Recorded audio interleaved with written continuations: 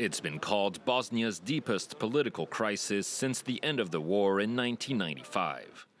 The UN High Representative for Bosnia warned earlier this month the country was at risk of unraveling amid a resurgence of nationalist and separatist rhetoric. Aber wenn die Entwicklung weg vom Dayton-Vertrag weitergeht, dann besteht in der Tat aus meiner Sicht und meiner Analyse meines Teams die Gefahr, dass das Land auseinanderbricht.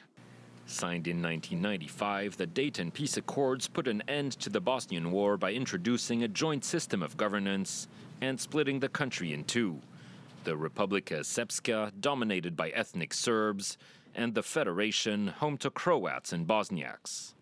The position of High Representative was also created to oversee the treaty's implementation and given the power to dismiss politicians and veto laws.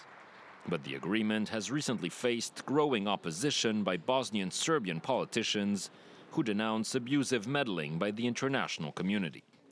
In July, Bosnian Serb representatives announced a boycott of state institutions to protest a law prohibiting genocide denial.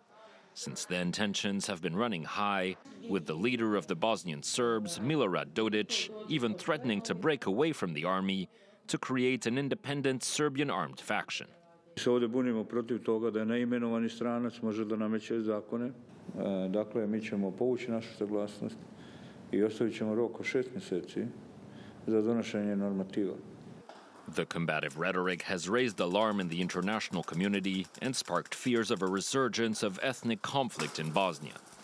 Last week, the U.S. sent one of its top diplomats to seek assurances from Dodik there would be no all-out war, while Germany threatened Friday to cut funding to Bosnia if it continued to challenge the Dayton Accords.